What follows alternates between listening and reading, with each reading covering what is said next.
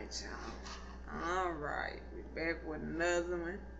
It's Upchurch, and his vlog is called I Dumped Nicole Arbor. I ain't even try to pronounce this part one, so he probably gonna come out with another one. But I know from the look of just me having it on pause, this finna be some funny shit. I already know. Man. So on that note, let's go and get into it.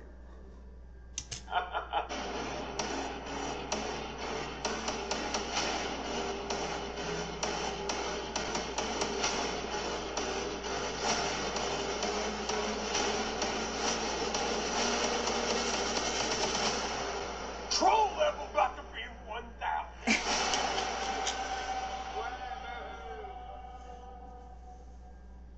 I dumped Nicole Arbor one time, and she took me to court for it. It was awesome. This is the favoriteest part of my job. You don't know if this is hairspray or semen. I went down south and chilled with the mouse in a house at the roundabout on his couch.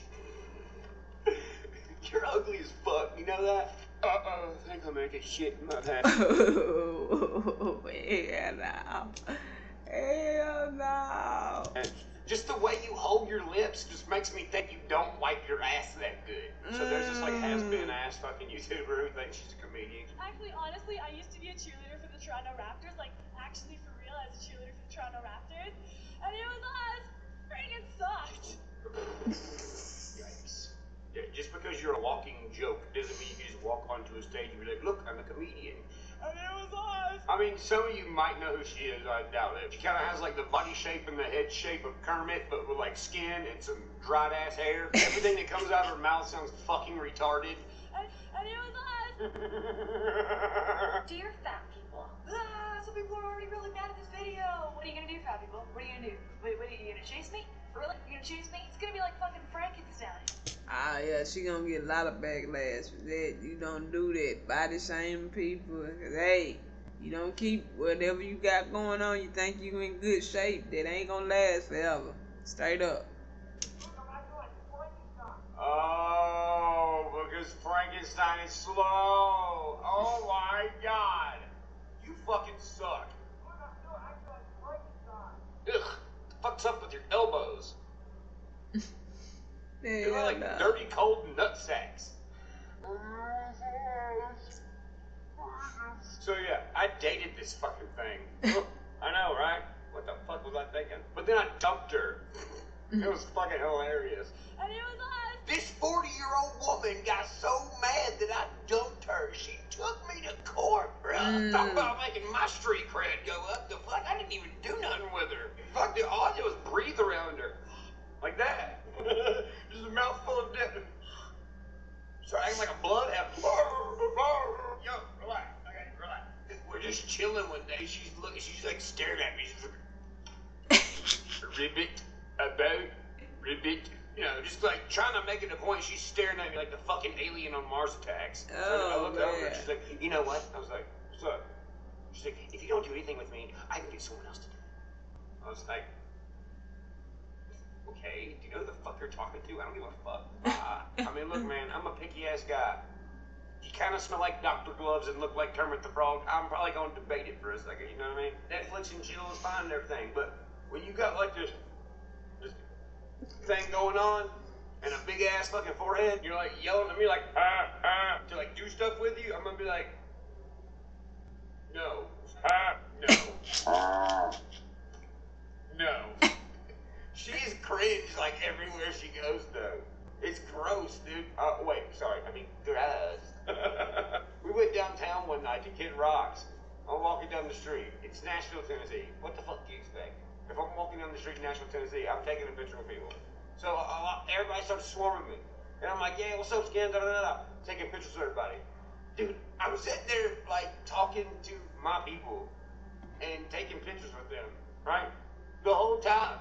She's like peeking her head over, like, this happens to me in Canada. More people come through, taking pictures with them, peeks in again. You know this happened to me once? I mean, a lot in Canada. Oh, she wanted the attention. That's what it was. She wanted the attention. And she got mad because everybody was coming to Upchurch. And that's how some of these females is, though. When they see they want the attention. And that would pull, whoever you dating away. If you like that, want the attention all the time, everybody got life. And that's just part of him being famous. People gonna come up to him want to take pictures and stuff. But she the jealous type too, From the way Upchurch is flamed, and she straight up the jealous type. Canada, all the time in Canada, actually. I'm like, okay, hang on a minute. Taking pictures. It's just like this for me in Canada. All day, every day in Canada. And it was us. So I'm sitting over here like, why does she keep telling me this? What the fuck is up here? So we get upstairs. She's like, yeah, we're totally like meeting my friends here. My friends are gonna be here. My friends, they're meeting us here.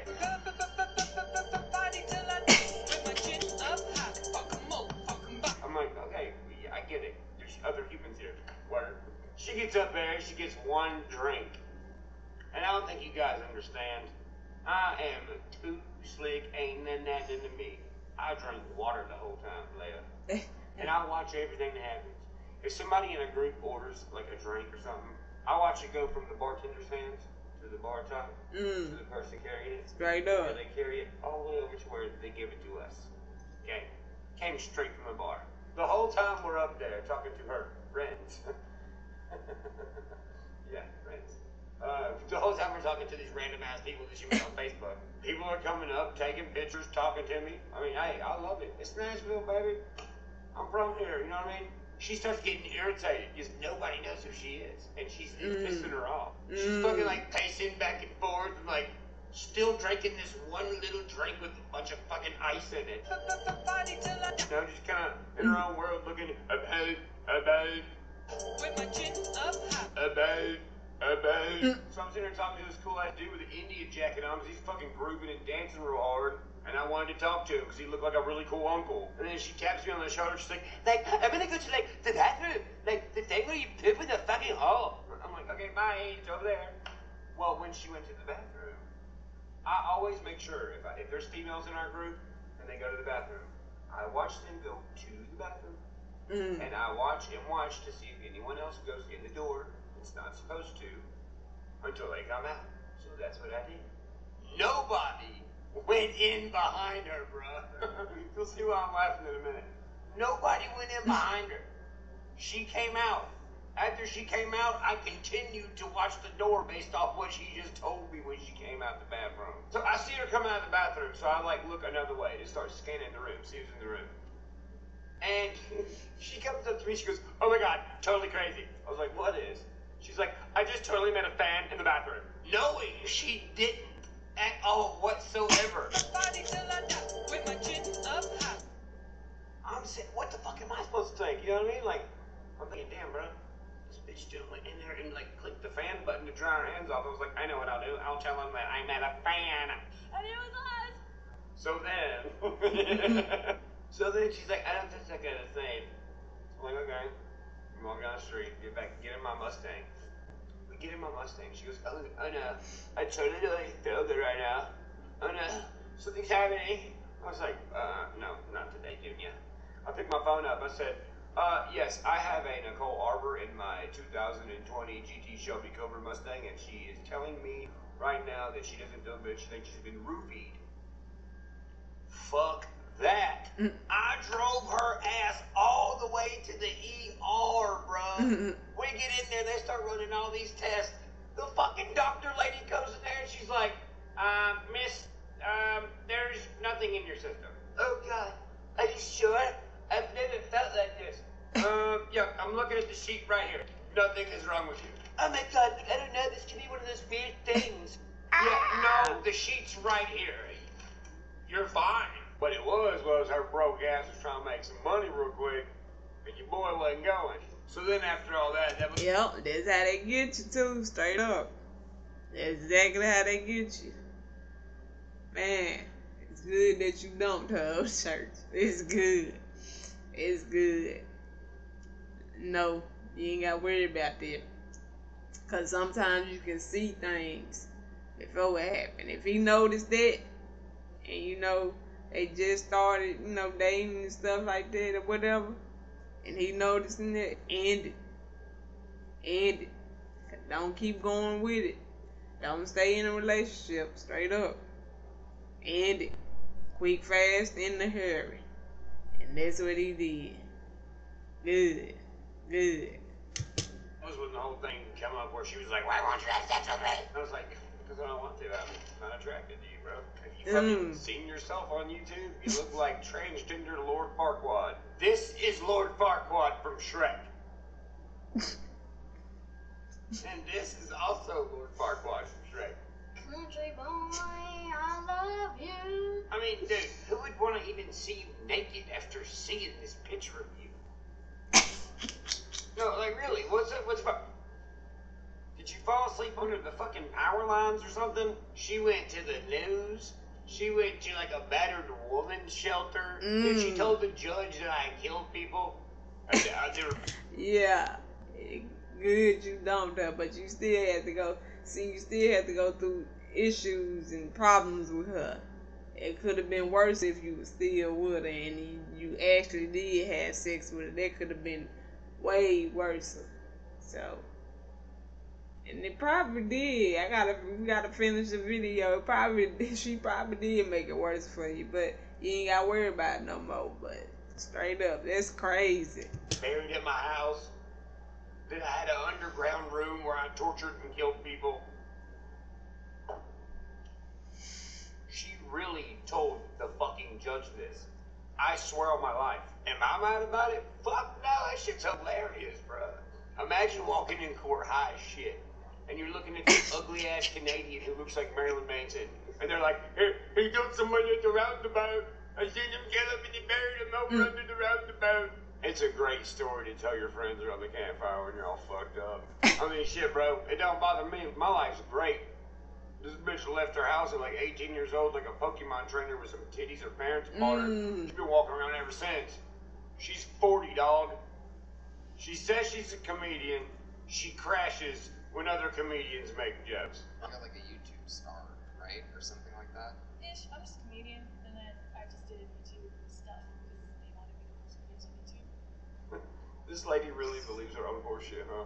I wonder what's going on up there in that little noggin of hers. Probably not shit. Have you really tricked yourself into thinking YouTube gives a fuck about what you're doing? You think the CEO of YouTube's like, we must get Nicole Arbor to make more shitty-ass videos. No, dude, they're on an island somewhere. You're not good at YouTube at all. You're not good at comedy. You're not good at singing. You're not good at lying. You're not even good at acting. You suck at all those things. Which is why the only reason you have views on your old shit is because everyone used to make fun of you. Everyone's forgotten about you. That's why your last video has barely 30,000 views. And it's called How to Make an Orgasm. The one after that is called Dick Pic Co. You can't just get horny and demand people to have sex with you. Do you make money off YouTube? I'm doing good. No, you're not. Good. You're actually not making anything. I just checked. You're making like $30 a month off YouTube. It's like $1 a day. That's Napoleon Dynamite money, fucking. Like, I'm a YouTuber. That's like a thing. I'm a stand-up comic for a very long time. Got in a bad car accident, so I couldn't do stand-up, so I couldn't stand up. And then I was like, well, I'm gonna film myself like this. Instead of lying about it, you didn't get in a car wreck. Okay, you weren't hospitalized for a long time. None of that. At all. Prove it. That never happened. You're making that up because you can't do stand-up comedy. Stand-up comedy actually takes a lot of skill. You have to have the phone. You can't stand there and tell jokes. You're not able to. You don't have that talent. So you lie about it. And then you say, oh no, well see, what happened was I couldn't stand. And then I was like, well fuck it. I'll just do sit-down comedy. Yeah, you're lying. You're just not good at stand-up comedy. You're not a stand-up comedian. You're a chick with fake titties who maybe once upon a time used to be able to giggle and people think it's cute. Now people just think it's weird. You're this old, crazy, wide-eyed fucking person in the corner going, you look like a villain in a Batman movie. Those are your jokes. Shit, just now. I did. Are you okay? Can I? Oh, I'll keep going. Okay, so I just like started filming my shit.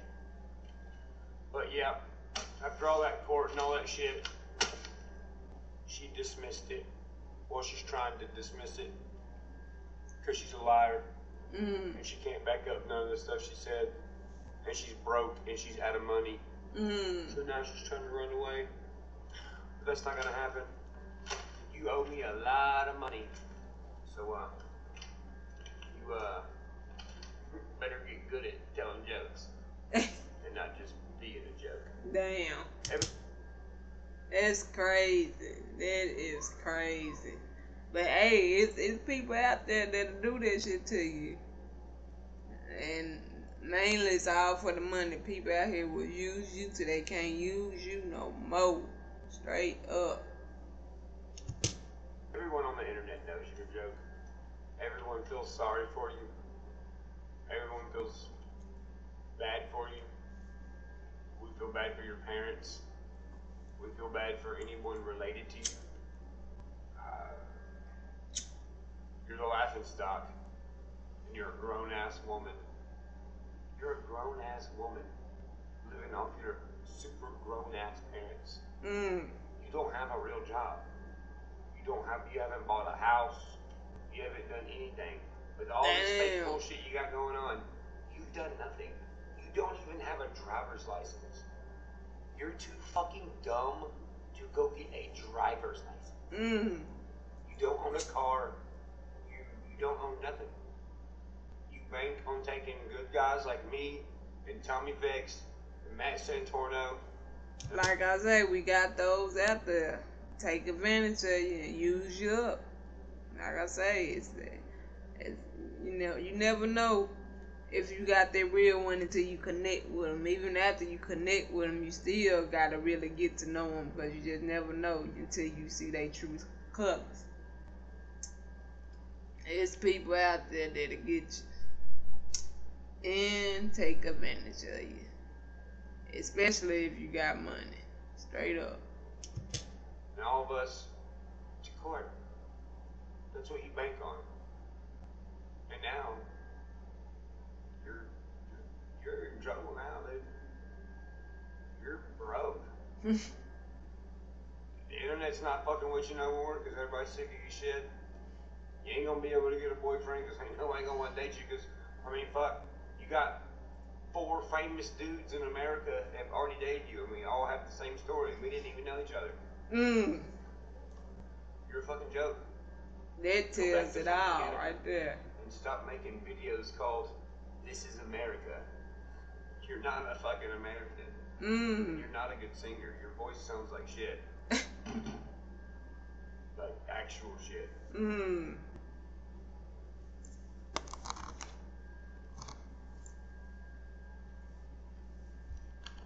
Damn. Damn, but hey, he's speaking facts though. He's speaking facts. I don't know who this person is, but man, after church and put you out there, it's about over with. Ain't know what to do. Don't want you. No. Cause he letting them know, hey, what to expect. Straight up. But y'all let me know what y'all think about that. I mean, he was speaking facts. He was letting other dudes out there that if you run into this woman, this is what to expect. She gonna probably end up getting you for your money. But y'all let me know what y'all think about it in the comments. Give it a like. Subscribe to the channel if you new. And